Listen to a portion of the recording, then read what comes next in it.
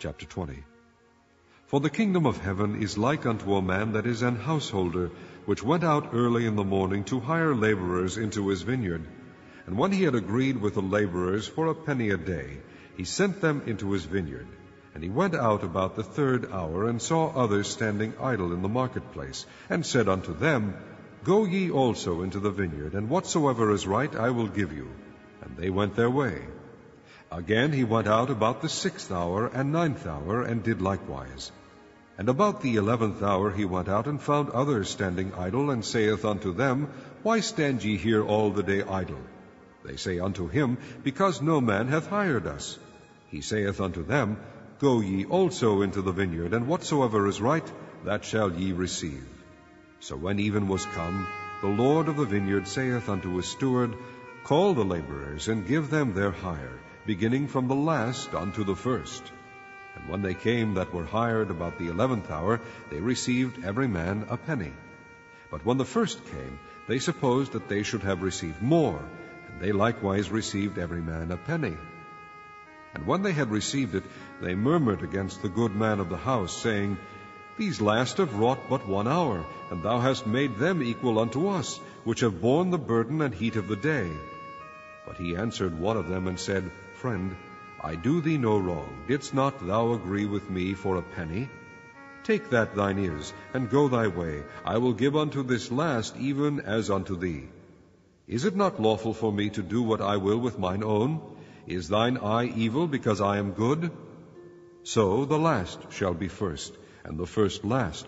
For many be called, but few chosen. And Jesus, going up to Jerusalem, took the 12 disciples apart in the way, and said unto them, Behold, we go up to Jerusalem, and the Son of Man shall be betrayed unto the chief priests and unto the scribes, and they shall condemn him to death, and shall deliver him to the Gentiles to mock and to scourge, and to crucify him, and the 3rd day he shall rise again. Then came to him the mother of Zebedee's children with her sons, worshipping him, and desiring a certain thing of him. And he said unto her, What wilt thou? She saith unto him, Grant that these my 2 sons may sit, the one on thy right hand, and the other on the left, in thy kingdom. But Jesus answered and said, Ye know not what ye ask. Are ye able to drink of the cup that I shall drink of, and to be baptized with the baptism that I am baptized with? They say unto him, We are able. And he saith unto them, Ye shall drink indeed of my cup, and be baptized with the baptism that I am baptized with. But to sit on my right hand and on my left is not mine to give, but it shall be given to them for whom it is prepared of my Father. And when the 10 heard it, they were moved with indignation against the 2 brethren. But Jesus called them unto him, and said, Ye know that the princes of the Gentiles exercise dominion over them, and they that are great exercise authority upon them. But it shall not be so among you. But whosoever will be great among you, let him be your minister. And whosoever will be chief among you, let him be your servant.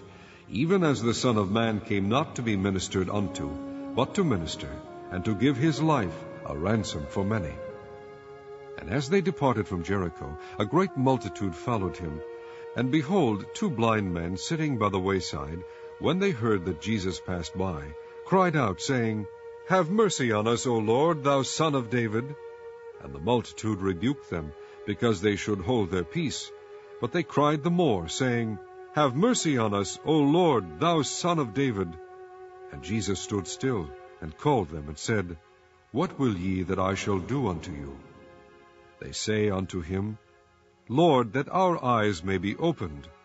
So Jesus had compassion on them, and touched their eyes, and immediately their eyes received sight, and they followed him.